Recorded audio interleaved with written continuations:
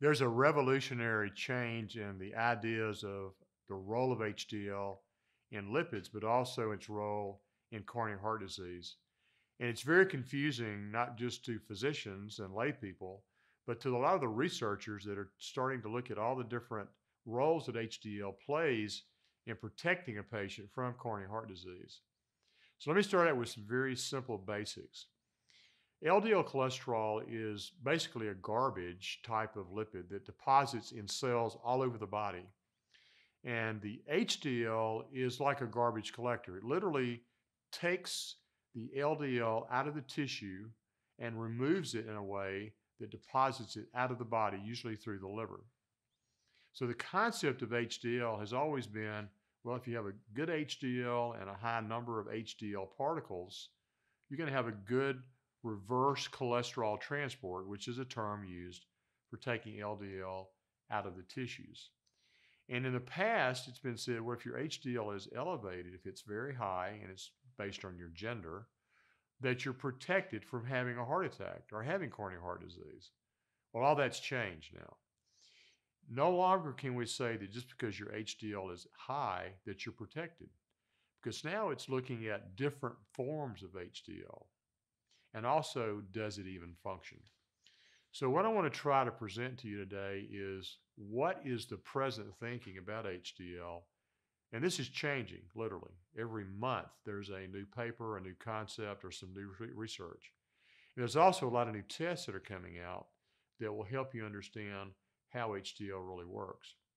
So first of all, HDL is literally 5 different forms. And there's tests you can use to measure what's called HDL mapping. The HDL mapping includes alpha 1, alpha 2, alpha 3, alpha 4, and pre-beta HDL. That's the 5 types. And all of those are important. But in the past, the emphasis had been on the large, big HDL, which was alpha 1 in particular, but a little bit of alpha 2. But that concept has changed to the fact now that maybe all 5 of those are important. And some of the small particles, which are necessary to go and dock literally on the LDL tissue and remove it, are just as important in transforming to a larger HDL, which literally can handle more LDL, and then take it out and deposit it in the liver. So their size is important, but it's no longer just big versus small. It may be all types of HDL that are important. But even the size may not be the most important issue. What if you have all of the HDL particles, but they're not working? Something's wrong with the pre-beta or maybe one of the other alphas. So the functionality is important. It's sort of like if you have a garbage truck with 4 flat tires. You know, you're not a big garbage truck, but it doesn't get to the site of picking up the garbage, so it's not functional. So HDL functionality, up until now, you really couldn't even measure it. You had what were called indicative markers of HDL functionality, but those were not accurately assessing the function of the HDL. But sometime in the next month at the American Heart Meeting, there will be a revolutionary new test announced that causes the ability to measure reverse cholesterol transport.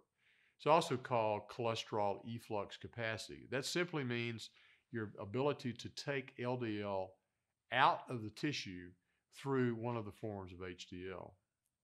So that will allow us to really determine the functionality of HDL with a lab test. And then it goes even more complicated. It's not just the type of HDL, it's not just the functionality, it's also the number of particles that you have of HDL. And the labs that measure advanced lipid testing call this HDL particle number, or HDL-P. So the higher the HDL particle number, theoretically, by some of the recent research, the more protected you are from coronary heart disease and myocardial infarction. In fact, a lot of researchers have sort of taken the stance that the 2 most important things that you can measure now related to HDL are its function and the number of particles. And if we can do both of those at the same time, we then can predict a lot better what the role of HDL will be in protecting you from coronary heart disease and myocardial infarction. So once you've determined what type of HDL you have, whether it functions, and how many particles there are, you have to be able to design a treatment program that will allow you to fix whatever the problem is. And there are very few pharmaceutical agents that work. Most of these, in fact, don't change those three parameters of HDL. About the only thing that we found is some nutraceuticals and perhaps some nutritional changes that can modify HDL, either function, particle number, or particle size, and the different types. One of the things that's very important is pomegranate. Pomegranate juice or pomegranate seeds, for example, have been shown to change some of the enzymes in the HDL molecule and allow it to be better in transporting LDL out of the cells. Another nutraceutical that works very nicely is niacin. Not only does it increase the functionality, but it also can change the size and also make the entire program of HDL work better related to the other effects it has, such as antioxidant or anti-inflammatory or anti-atherosclerotic. And there are other things we use to make the HDL not be modified in a way that's negative. For example, green tea extract or EGCG can also change the protein content or lipid content of HDL so that the composition is not damaged by different things like oxidative stress or inflammation. So dietary changes as well as supplements, and there's quite a few that are out there now that will be packaged, hopefully at some time in the future, into one product that may actually treat the different types of HDL issues.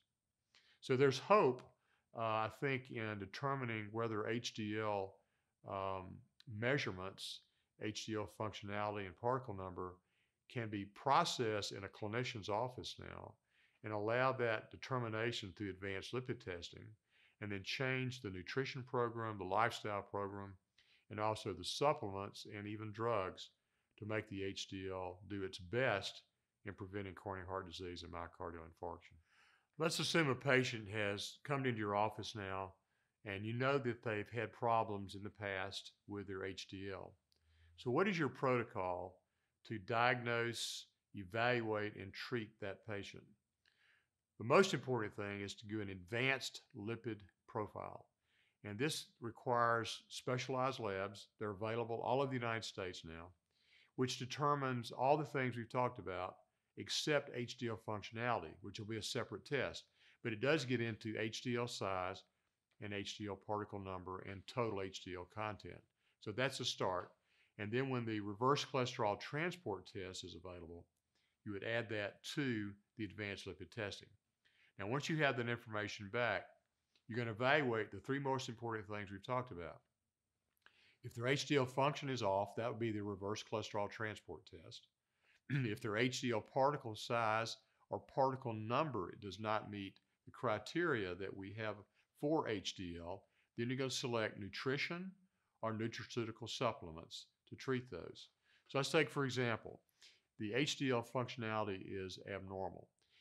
Eventually, we'll have a list of supplements, some of which I went through already, along with your dietary changes that will change HDL function. So you do that program for at least 2 months, perhaps even up to 4 months, and you recheck the HDL functionality and see if it's improving. If it hasn't, you adjust the doses of the things in the HDL functional program or the formula that allows it to become better. If your HDL particle number is not high enough, then you again institute a nutrition program and a supplement program.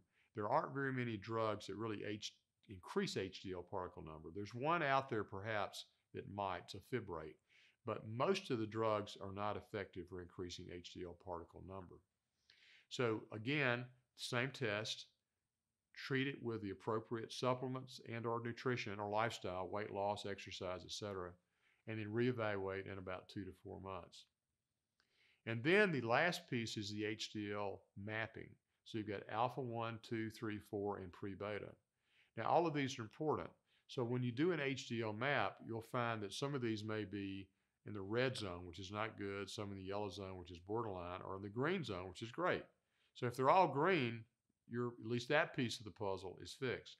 But if they're in the yellow zone, borderline, or the red zone, not good at all, again, you institute the supplement lifestyle program to change that and repeat it again in 2 to 4 months. So all this is in flux, determining baseline, treatment, and then reevaluation at a 2 to 4 month interval. And once you've achieved optimal levels of all three of those, you theoretically should have reduced the event rate for coronary heart disease and myocardial infarction in your patients.